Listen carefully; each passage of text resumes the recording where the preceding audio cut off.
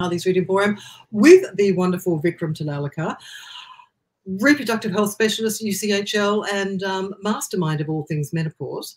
Today, the BMS has been busy lately. They put out a new set of guidelines on heart disease and menopause, and they've also today put out one on unexplained bleeding and HRT and what to do with that. So we will start with hearts, and then if we've got enough time, I might throw some of the other unexplained bleeding bits at you. Why not, indeed? And as you can see, we've got the Instagram is going over here. So if you've got questions, I will keep an eye on it. But if you want to watch it in its beauty, hop over onto the YouTube channel. I think the Harley's Reading Forum one might be the best one at this stage for the way that I've got this poorly set up. Right. So one of the things that we often hear before we actually even get to having had a heart attack is things like blood pressure. There are a lot of people who are told that they can't start HRT if they've got high blood pressure. It has to be under control. People who are told that if they have high blood pressure while they're on HRT, that they have to stop, or that they just basically can't have it at all. So what do we know about blood pressure and HRT? Okay, so let's crack on. So first of all, thank you, Fiona, for having this webinar on the topic, because the recent guidelines are about HRT following heart attack, so therefore quite topical. Thank you everyone who's joined. And just to say that this follows the wonderful video you did with Professor Angela Mas, that's on the MREF website. And I'm going to kind of pick up some things from there in today's talk as we move along. So hypertension, high blood pressure, when you don't know the exact cause, it's thought to be genes or familial, then it's essential hypertension, or it could be secondary to any other condition, like an immune condition or kidney disease or something else.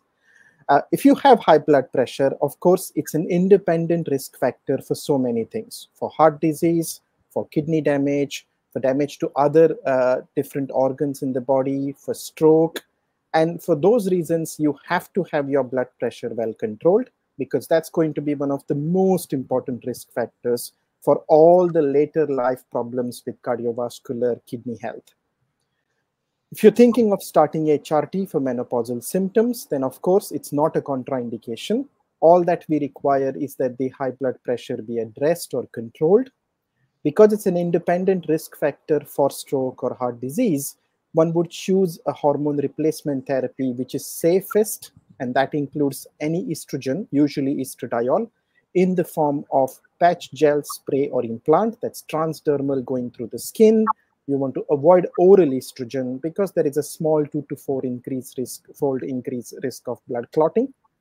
And if you're using progestogen, then you try to stick to the two best ones. One is the natural micronized progesterone, Utrogestan or Gepretix, or you have the dydrogesterone, part of the Femistone range. You also have the intrauterine Mirena coil, which is the levonorgestrel, but it's delivered intrauterine, not as oral. So those three will usually mean that you don't additionally increase any risk while you're hypertensive and your hypertension is being addressed. So you can take it while you're hypertensive, but try and achieve good control, because you don't want to have additional risk factors for heart disease, because they can quickly add up. Your lifestyle, your high blood pressure, and few others can add up, and you try to minimize them. Okay. Some people find when they're on HRT and they're going through menopause and they have high blood pressure that they do have medications for, that the blood pressure starts to climb up a little bit anyway. Does that mean that you should stop taking your HRT? Should you keep on going? Should you get your blood pressure meds adjusted? What's going on? You certainly need addressing the high blood pressure. So as you rightly said, most women will have absolutely stable blood pressure. They will be either managing it with lifestyle, or they will have some blood pressure medication, the common ones being ACE inhibitors or amlodipine. And so if the blood pressure is stable, nothing needs to change. If the blood pressure starts spiking up, it could be for many reasons, the lifestyle reasons, as well as stress and many other changes that may be occurring with the hormones simultaneously. All you want to do is do frequent monitoring. Some women may need 24 hours monitoring. Others will need just certain times of the day over 2, 3, 4, 5, 6 weeks of monitoring. And if you find that it's persistently breaking through the the thresholds, the 130, the 85, or 140, 90, depending on your risk, then of course, if you're breaking through these thresholds more often, you need to go up your medication or sometimes even add a medication. What you want is solid blood pressure control, but continue to take HRT alongside. Okie dokie. Now, the other risk factor, which often changes around menopause as well, when it comes to heart disease, is cholesterol. A lot of us find that our cholesterol, which used to be beautiful, starts to the nastier one, the LDL, starts to climb up, and the good one, the HDL, seems to start to go down a bit. Has that got anything to do with HRT at all? And should we all be on statins? Well, actually, HRT has a lot to kind of influence this situation. So, of course, cholesterol on its own will start going up because of aging. So you've got your genetic risk. You've got changes to cholesterol as the system ages, your body ages. But for women, again, lack of estrogen or changes to estrogen, declining, fluctuating estrogen will have some. So the LDL will go up, the bad cholesterol, the good one, HDL, will come down.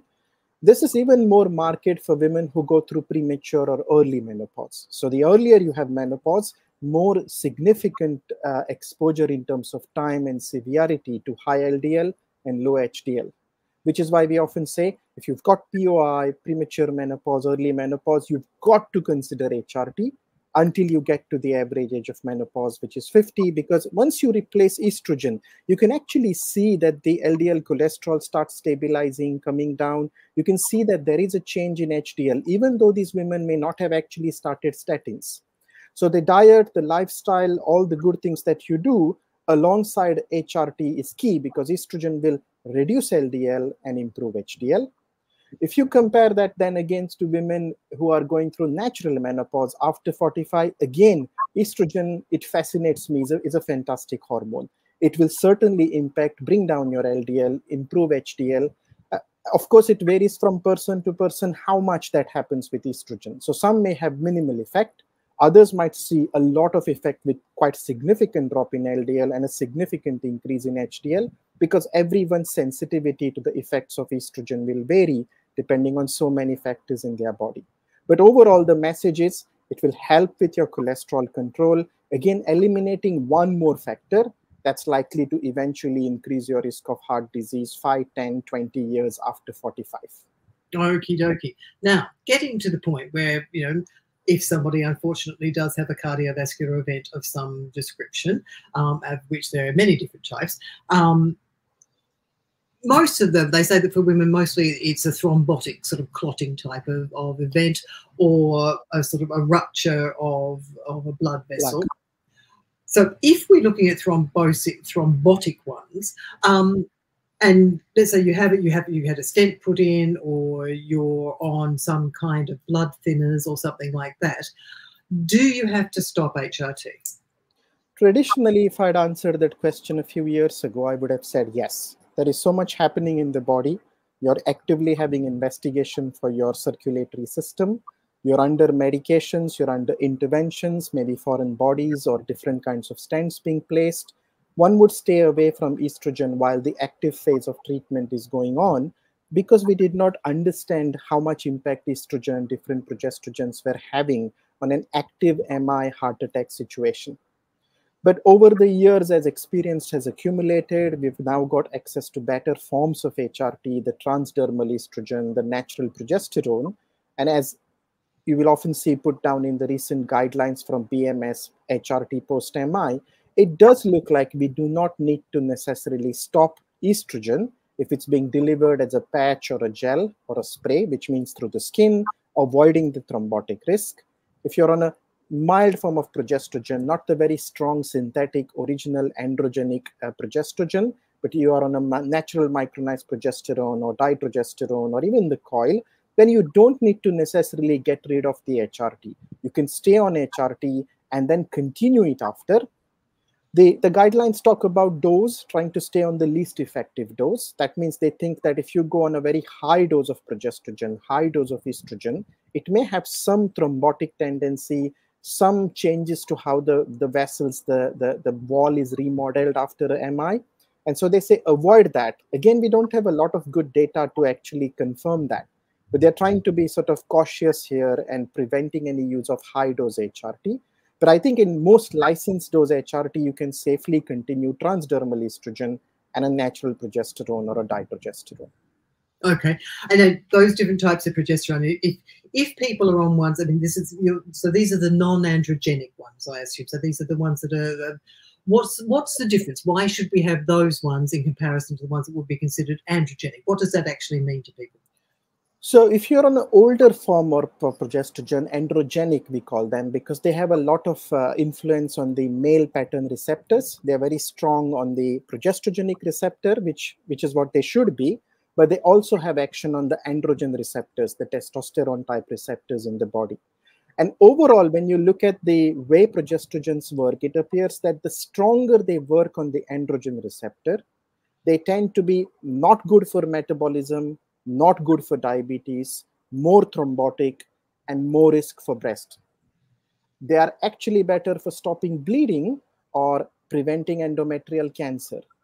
But if you look at the balance, there are more downsides to using this high androgenic oral synthetic progestogen, because you're going to have less favorable effects on metabolism, diabetes, breast, thrombosis, and your heart disease risk. While if you choose a milder progestogen, like the utrogestan, ditrogestrone, or a IUS, then you're getting less circulatory synthetic strong progestogen. And in that way, you're probably having milder influence on your insulin, on your metabolism. You're not having as equal amount of high risk as on the breast. They are not thrombotic. And so that's the advantage of having them if you're thinking of any background medical problems. Yeah. Okay. So let's say if you've had an event and you've been told that okay, you have to come off it now. How would you convince your cardiologist that wasn't necessarily, that's not what the guidelines are saying now?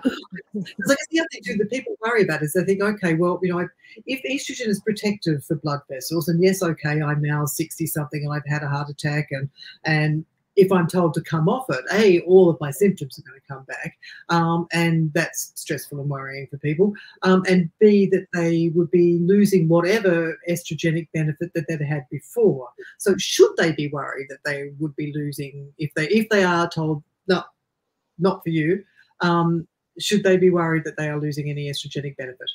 Well, I would say first of all, they should be questioning why they should be coming off HRT if they are needing it. So somebody who is on HRT is taking it for a good reason. They're simply not on it because they want to be on it. It's a medication and it's been given for an indication. It probably for symptoms, and of course they have side benefits for their heart and their bones. So if they've been asked to come off, the first question they would have to say is, why come off? Because now there is enough guidance, there is enough observational data, there's randomized control data that estrogen doesn't harm, in fact is very good for heart and blood vessel. We now have enough data that modern forms of progestogen are not going to damage the heart. In fact, post-MI, people who get a HRT don't seem to have any significantly increased cardiac risk or events. So there's no danger from continuing on HRT. So the question is, why come off? If the person who is treating the individual is not able to make that decision because they may not be hormone specialists, they could liaise with a menopause specialist, a hormone specialist, or a clinic where they see more patients post-MI on HRT. And certainly for the individual, you can work out that they can stay on HRT. If the decision was then made not to be on HRT, and I can't understand why, but let's say if it's made for some other reason that they can't be on HRT, then of course they would have to follow everything else to try and protect their heart. Because yes, they will lose a little bit of protective effect of estrogen there. It is much less after 60. So most of the protective effect is before 60, early in menopause, but it doesn't mean there is no effect after 60. There will still be some estrogen benefits that will continue. But if they can't take HRT or they've been asked to stop for some or other reason, they would have to then rely on lifestyle, statins, other medications to try and reduce their future risk. But again, come back to the question, why do I have to stop it? And try and maybe get a second opinion or see a specialist to see if you can still carry on. That would be my advice. Okay. Now, the interesting thing you mentioned there, that the estrogenic benefits start to diminish as we get older. Why is that? It's because I think estrogen can't keep with the amount of age-related changes that are happening. So in a way, to put it the other way around, If you just kept taking estrogen, can you live to 150? Perhaps not, because there'll be some background changes that will catch up. And the estrogen is trying to prevent the plaques, prevent the atherosclerosis, prevent your blood pressure going up, keeping everything nice and supple.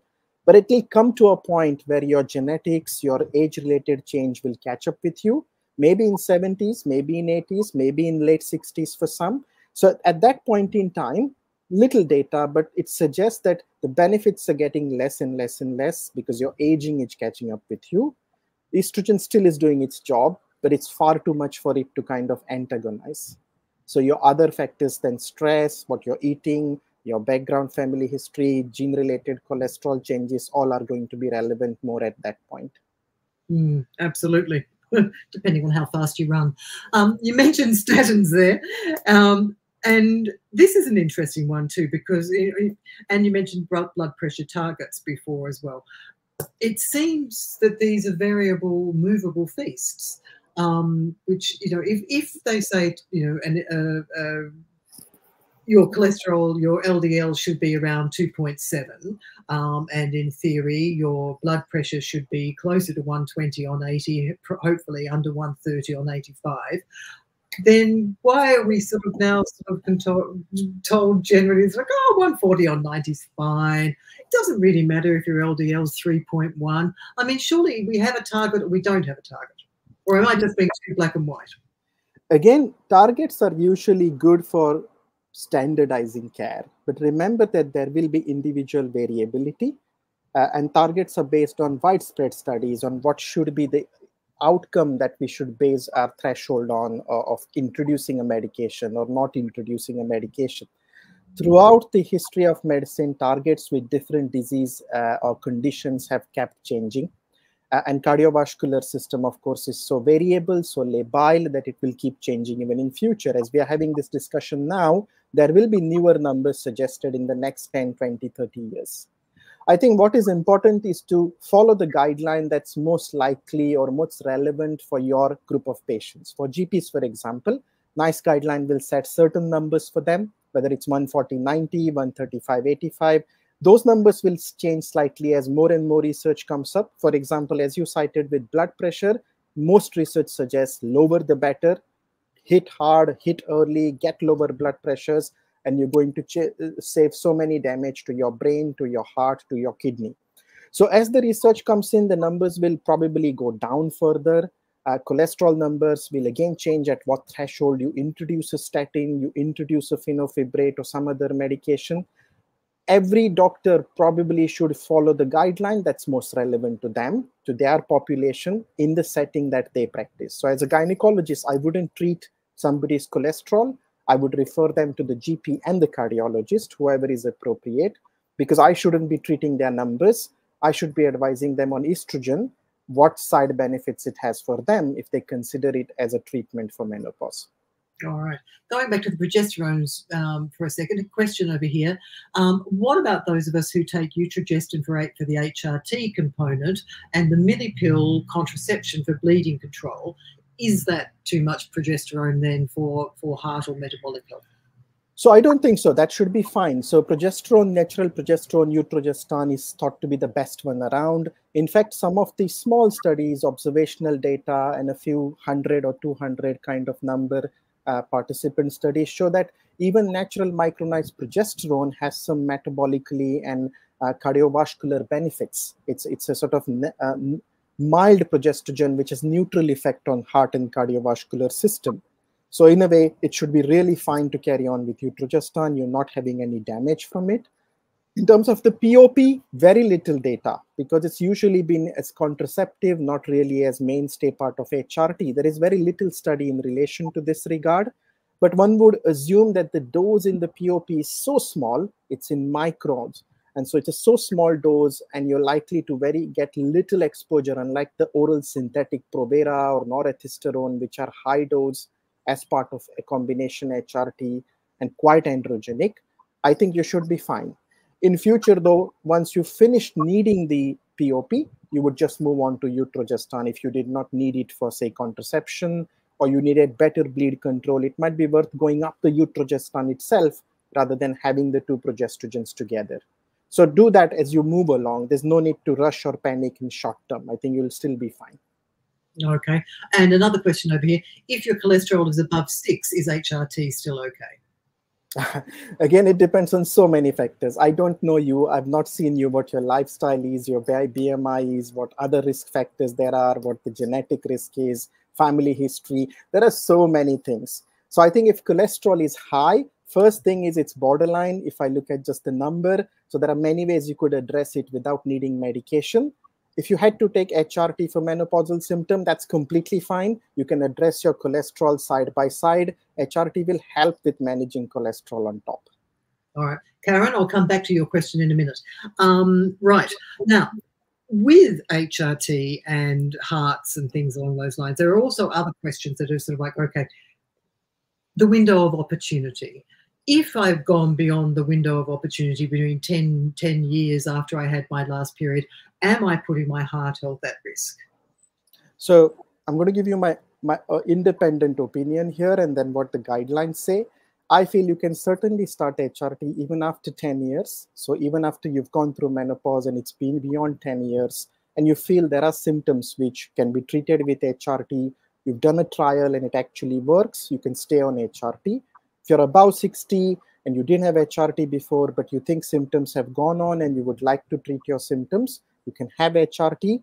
Yes, you may not have as many benefits as somebody, or if you had started HRT when you were 50, that's because the changes to blood vessel and heart had not happened with the lack of estrogen. Now in the last 10 years, there would have been some changes that would have already happened. So you may not have the benefits of having very clean arteries and great sort of effect on the heart, but it will still provide you with estrogen, which will still be good for circulation, for metabolism, and all the indirect effects it will provide you with. It will certainly not suddenly increase your risk of heart attack or any risk, because we know from all the randomized and observational data that it may not benefit, but it has a neutral risk. And so therefore, you will not have excess cardiac events or heart attacks or morbidity or deaths because of heart disease. So it's still worth taking it if HRT is a treatment for your symptoms. All right. Now, coming to the controversial bit out of the Angela Mass interview, and this is where I guess cardiologists and gynecologists or menopause specialists part ways. She was saying that, you know, once you're into your 60s, you should really probably stop your HRT because you're putting your heart disease at risk. And I'm guessing then that she's thinking about sort of unstable plaques in arteries that could break off and give you a sort of thrombotic type of effect. But does that argument hold any water, especially since actually she was going back and citing the WHI study from 2001 or 2002, whenever it was, which, as we know, was on older forms of HRT, older women who had pre-existing conditions, and was generally sort of flawed from the start. So what do we think about heading into your 60s and your 70s? Are we staying on it or are we going off, irrespective of whether or not we've had a cardiovascular event? So certainly I wouldn't take the stance that you should come off HRT. And that's not because I prescribe HRT. Simply saying the reason to do that is individualize. Very few women, not everyone would want to stay on HRT in late 60s, early 70s, or even 80s. There are more individuals starting to do that now. And one of the difficulties we have in advising at that stage is we don't have good data, because traditionally HRT was only given until 65, maximum 70, and then almost everyone came off. So we don't have large studies in big numbers in 70s and 80s to say actually the risks are exactly same, they are more or they are less.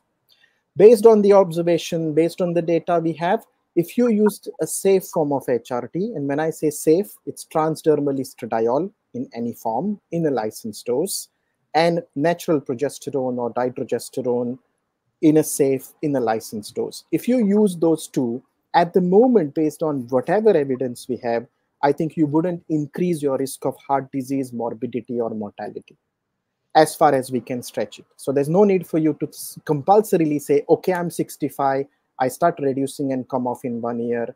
I'm 70, I start reducing and come off. We simply don't have data to support that.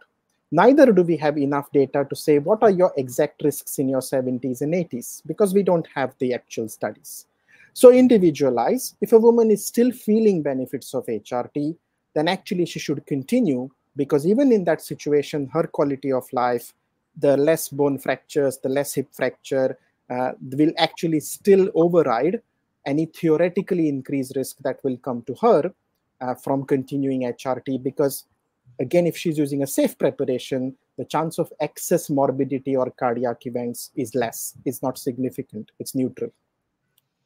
Brilliant. All right. Is there anything else on hearts that we should think about? So, not using that logic just before you say yes or no to that question, using it, if we're getting into our 70s or whatever, and we're thinking, okay, I don't want to stop, should we be, maintaining perhaps the lowest possible dose for the bones and those kinds of things, or do we continue on the dose that we were on forever? That's a very good question, and I would have forgotten to mention that. So, in a way, what we often say is if a woman starts HRT around perimenopause and she's having some menstrual activity, some ovarian activity, let's say 45 to 50 for most women, then you will find that the dose required is not too much. It's a little bit of estrogen. That's because you're topping up over the existing estrogen. By the time 50, 55 happens, the ovaries have exhausted their estrogen production. The testosterone is hitting quite low. This is the time maximum estrogen, good estrogen, will be needed for quality of life symptom control. So you tend to go up in the next 5 years. And you kind of stay on that until 60 for most women. After 60, you find that there is a chance that you can actually reduce dose, because sometimes women tolerate the lower dose better than the standard high dose. And you get to your 65, 70s, you find you go to even a lower dose. And that's kind of a natural trajectory for most women. There will be exception. There'll be women on one side who will always need lower than standard doses. There'll be women 10% who will always need higher than standard dose. And they are outliers because of some genetic reasons. But majority, you'll find the dose will go up immediate post-op. And in the next 2 decades, you'll be able to come down to a very low maintenance dose, which actually still gives the protection, the quality of life, but lowest effective is what we aim for. So that should be very safe for any side effects or long-term risk. All right. Now, this is an interesting question over here, because you mentioned before, stay on if you still think you're going to have the benefits and you think that you need it. But this question over here is basically, what would the symptoms be that would suggest that you would need to reduce it? Are there any symptoms that you would have that would think that you would need to reduce it? So a proportion of women, as they continue on the standard dose, let's say they're taking oral 1 or 2 milligram, or they're taking a 7500 patch, or they're taking 3-4 pumps of gel or 3 spray, often they will start saying, I'm feeling that actually more hormonal now. Occasionally I've missed a dose and I felt better. They will say, I'm feeling quite a bit of breast tenderness. I'm feeling quite headachy. My moods are actually fluctuating more. And then you wonder, is this less of estrogen? They're not absorbing their HRT. Or is this more of estrogen? Because in both situations, you might get such overlapping symptoms. But in some of these women, it is actually the estrogen that is more than what they require. So often if you drop one stage down, say from 100 to 75 patch, you go from 3 pumps to 2 pumps of gel, you find that actually the control is much better. So they feel that reducing the hormones is giving them a better balance than the higher hormone dose that they were on previously. That will take time. It doesn't come overnight. So if you've been on HRT for 5, 10, 15 years, you might find at some stage the HRT is not working the same. You're not feeling right on it. Something tells you that there are symptoms which did not used to have this maybe 2, 3, 5 years ago. That would be a time to drop a little and see whether you get on better. And for many, that is the case as you get to 65, 70 or above. All right. Angie, I'll ask you a question, then remind me about crossover symptoms. Angie is asking, so, okay, well, if I drop down from, if I'm on 1 pump, is that going to give me any type of protection at all? Is that enough to give me heart protection? No. So if you're on already very low dose, or 1 pump is very small dose of estrogen, it's not like 4 pumps of gel, then you would either stay on 1 pump. You can, of course, drop it to 0.5 or even completely stop if you don't need HRT for symptomatic benefit. Because remember, at the moment, by guidelines, we don't recommend HRT purely for heart or bone protection. There are other medication and lifestyle which you use for purely for heart and bone, because even if there is a small chance of breast cancer or blood clotting, then of course your benefits won't outweigh the risk. So for primary prevention, purely for bone and heart, HRT is not a medication that's recommended now. Yes, if you're taking HRT for menopause, then it's a very good side benefits that it will protect your bones and heart. And so therefore you have to make that choice. Do I stay on that very tiny dose? Is it actually helping with me, with my symptoms, quality of life? Then stay on it. I wouldn't drop it further. But if it's not helping with symptoms or quality of life, then you might have to review, do you need to take HRT any longer, or would you rather go for non-HRT prevention steps? It would help if I could read, because she actually asked, is one pump of gel still enough to give bone protection in menopause, not heart? She said bone. It would help if I could actually read, but you can answer both of those there. Okay, so you mentioned their symptoms might be changing when you're going along. Now, there are various points at which some things like blood pressure can look awfully like menopause symptoms. It can give you hot flushes and types of vasomotor, night sweats and things like that. So how do you know if it's your heart or if it's your menopause symptoms? So you could kind of take the holistic picture, look when this thing started. Did they actually exactly start with the irregularity of periods? Is it actually happening that there are more menopause-like symptoms rather than just the ones that you would expect with high blood pressure? For example, vaginal dryness will usually go with symptoms, then you know this is more likely menopause. While only sudden onset of headaches, palpitations, you're more likely to think maybe this is blood pressure first. Let me control that first and then look at it. So if the symptoms are more menopause, one tends to think HRT. If the symptoms are, if you have a recorded high blood pressure and the symptoms are happening, then of course you're going to treat the high blood pressure and then wait to start HRT. Because if you give everything together, then you don't know which one is which. So your clinical assessment comes first. Is this menopause, more symptoms of menopause rather than blood pressure? Or is this purely the high blood pressure I'm seeing and the symptoms are only related to blood pressure? Once you've done that assessment, treat the blood pressure, give the blood pressure chance to settle. And if there are still residual symptoms, then you would start with the HRT as well. That would be a more systematic approach rather than just giving both together. And if you're at the other end of the spectrum, though, if you're sort of in your 50s or 60s and you're already on your HRT and these things start to come back, would you think, should I be upping my estrogen or should I be upping my candesartan?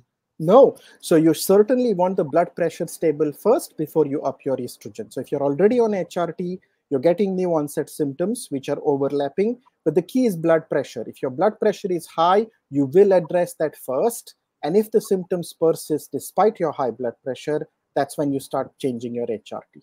Yeah, because I don't think that people understand there's so much overlap between thyroid conditions and simple things like, I mean, I had no idea until a few years ago that blood pressure could give you hot sweats and night hot flushes and night sweats. That's what I'm trying to say. Yeah, I had no idea that there was so much sort of overlap on those. So it's we need a lot more education on these things so we can understand them. Blood. Speaking of that, then, is there anything else on hearts that we should do before I throw a couple of questions from today at you? Well, the only thing I would say is your past history is very important, especially if you've had any inflammatory conditions, SLE, others, rheumatoid arthritis or rheumatic type of diseases, conditions. In pregnancy, if you had high blood pressure, watch out more carefully, monitor your blood pressure more so as you get towards perimenopause, menopause. Because if you've had these in the past, then these are the markers that you will probably need more help with metabolism, with reducing the inflammation when it comes to 40s and 50s and 60s in midlife. So people who've got family history, past history of any hypertensive cardiovascular condition, menopausal symptoms probably worth addressing with HRT because you will have that added benefit of estrogen for your heart. And so therefore that makes a case that individualization is always important. So you can have somebody who doesn't want to take HRT, keeping a fit BMI, keeping very healthy lifestyle, diet, exercise. They don't need to take HRT. Not everyone needs to. But on the other end, you'll have a woman who is having menopausal symptoms, and severe menopausal symptoms are itself a sign that you may be more predisposed to heart attacks or heart disease in future. So if you have severe symptoms, you have strong family history of heart disease, previous heart problems in your pregnancy, the more the case that you'll probably have HRT and get the benefits of estrogen on top. So that's how you kind of get the two different pictures, and you individualize for every woman based on her risk factors. Yeah, and it's interesting, we know we don't talk much about stroke, but of course stroke is also, you know, part of cardiovascular disease and a big killer of women as well. Does what applies to the heart apply to the brain in all this? So most of the studies, the RCTs, for example, or the prospective studies did show that you would reduce almost 12 to 38% or something of risk reduction over 10 years with stroke, and up to 50% risk reduction heart disease over 10 years of estradiol. So there's quite significant numbers there. Of course, these are individual studies, but the overall message is simple. Estrogen is pro-anti-inflammation, it's pro-anti-diabetes, it's pro-anti-heart and cardiovascular disease. So these are the benefits you can have if you choose HRT for menopause. For symptoms, of course, then these are the side benefits of it. For women with POI, early menopause, they must have this, because if they're not going to have this early on in their 20s, 30s, 40s, they will leave themselves to a big risk of heart disease after 50. Okie dokie. Another good question over here. Any cardiovascular risks with testosterone therapy? How much do we know about women on testosterone and heart health?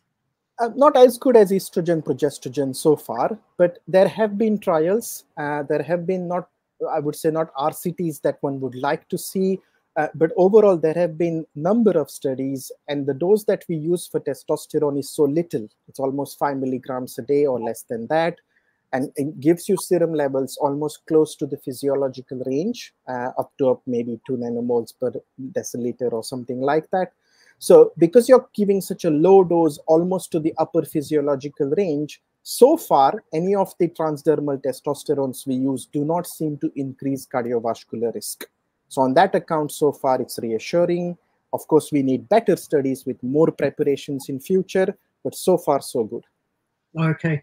Karen, I did ask you, I think it froze. You said it had frozen on you before, but I did ask that question, but I will just quickly ask it again just to make sure that I don't say the wrong thing to you. If you have a stent, you can stay on your HRT, is what you said before, wasn't it?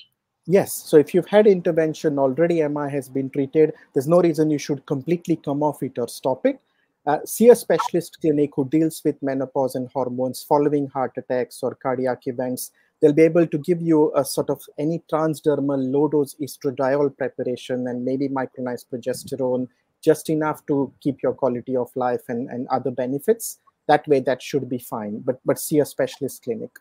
Yeah, there seems to be a sort of a geographical divide here in many ways, isn't there? So English-speaking countries seem to be taking a slightly more open, I guess, approach to HRT, whereas Europe and other places seem to be thinking, no, we're still, you've got to come off. This is just the way it is. I think it will change, Fiona. In a way, the menopause revolution, more thought, more research, more analysis has started in UK, in US, sort of the Northern America, and that will spread across the world.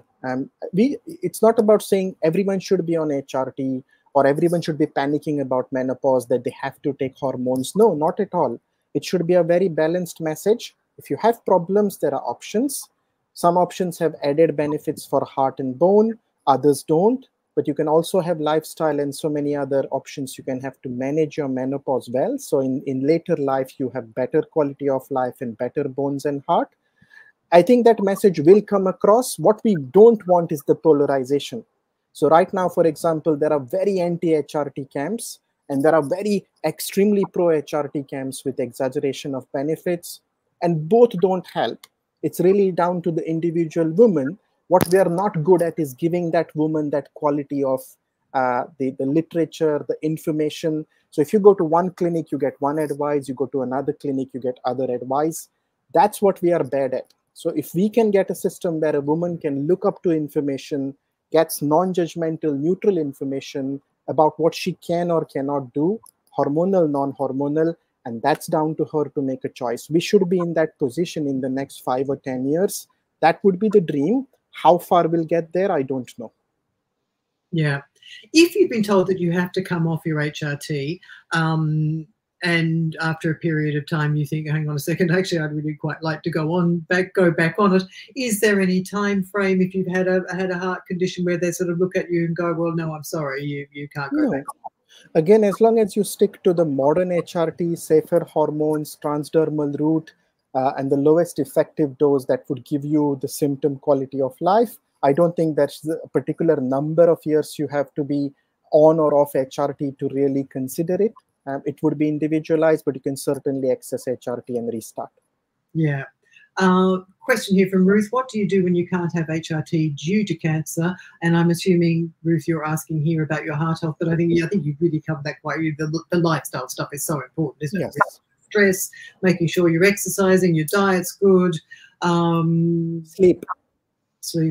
Yes. Sleep is very important. That's one of the things that affects heart very closely.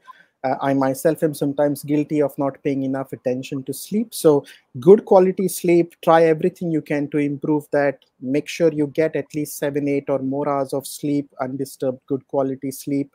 Diet, we know Mediterranean diet is the only one that really has most of the evidence, but anything fruits, veg, cereal, legumes. Then I exercise 150 minutes, moderate exercise regularly without breaks. Yoga, Pilates, mindfulness, anything that lets you enjoy your hobby and takes the stress away on a regular basis. All these will be key. But of course, statins and other medications may need to come in. If genetically you're predisposed to high cholesterol, triglycerides, then lifestyle alone won't be enough. And if you can't take HRT because of risk of cancer, then of course you can consider all the non-HRT medications for primary prevention of heart disease. And for night sweats and hot flushes now as well, we've got some good alternatives with that now, haven't we?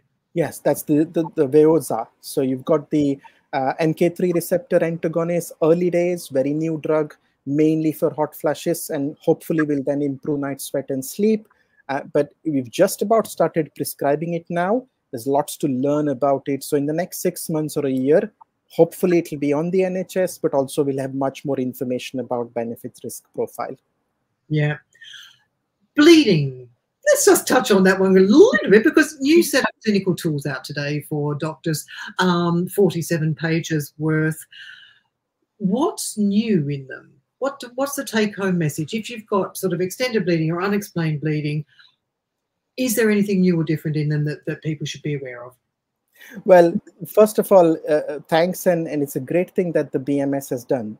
So we were longing for these guidelines for almost years and years now. There are so many webinars and social media posts we must have done on abnormal bleeding. The questions came at every session. And in the hospital, we are really overburdened with the number of referrals that are coming thick and fast. A lot of bleeding, unscheduled bleeding on HRT, which is not the same as postmenopausal bleeding. That's bleeding on HRT because there has been a bit of imbalance between estrogen, progesterone. Most of the time, 99%, no endometrial pathology, normal womb lining on scan or even a hysteroscopy. So lots of unnecessary scanning, lots of unnecessary hysteroscopy, which can be very unpleasant and quite invasive. And so for all those reasons, we've been asking for a uniform guideline to kind of address bleeding on HRT. And today the inbox shows that. So thanks to BMS. Now, I haven't read the whole report, but I think the gist of it is that it's a risk factor-based approach. So rather than just saying, treat this as urgent cancer referral for everybody, which is what was happening in most parts of the country right now, they're going to take an approach where they will look at the type of HRT you're on.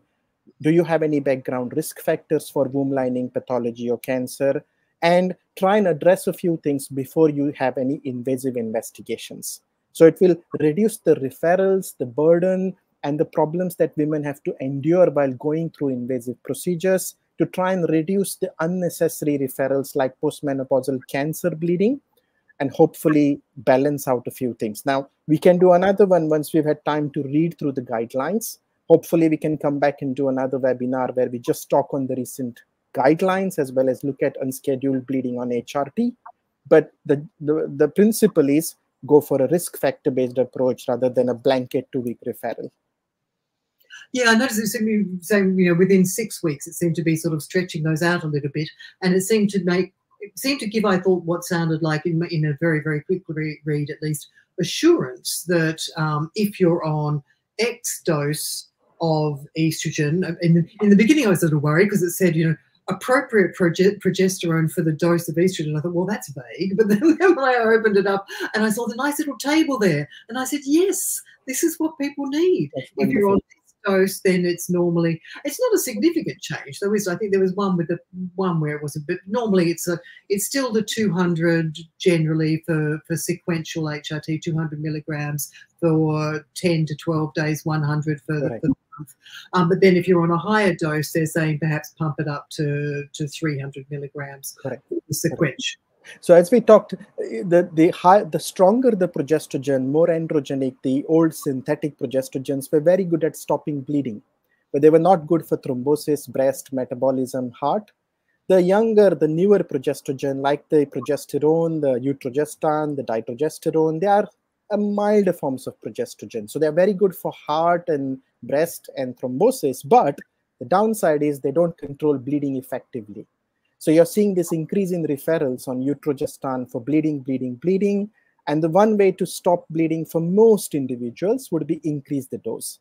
So if they're on 100, if they jump to 200 daily, that would stop the bleeding. If they're on 200 for 12 days cyclically, 300 12 days cyclically would stop the bleeding. But again, that needs to be done by the health professional in liaison with you. Don't do it yourself. See your doctor, and then they'll be able to do it gradually, progressively to make sure you stop bleeding. Yeah. Somebody over here is having a mild heart attack, and she said saying this sounds a little bit scary. When she went in, her womb lining, she's basically saying it should be checked irrespective of age. When she went in, her womb lining was 27 millimeters and with cancer. That's pretty significant. Yes, so that is why those rules have come in, is that you don't leave somebody with bleeding forever. You always have to strike a balance between not missing cancer versus over-investigating and damaging somebody by doing investigations which they don't need. And that's always a sort of balancing act. So far we saw that actually many women were being unnecessarily subjected to lots of investigation. Sometimes they go wrong, they have problems because of investigations themselves when they did not need it in the first place. But that doesn't mean you leave somebody on bleeding forever. So in 6 weeks, if something has not happened, you address it. You then get a scan. Make sure again that the scan is followed up. If certain parameters on scan don't look nice, you have to follow that up with the biopsy, hysteroscopy. So surely we're not going to leave anybody at risk of cancer without investigation, but striking the right balance. This is what it is about, is that majority will not have cancer, 99%. How can we reassure them by doing less invasive investigation rather than just subjecting everybody to the same pathway? Yeah, yes, because they aren't pleasant.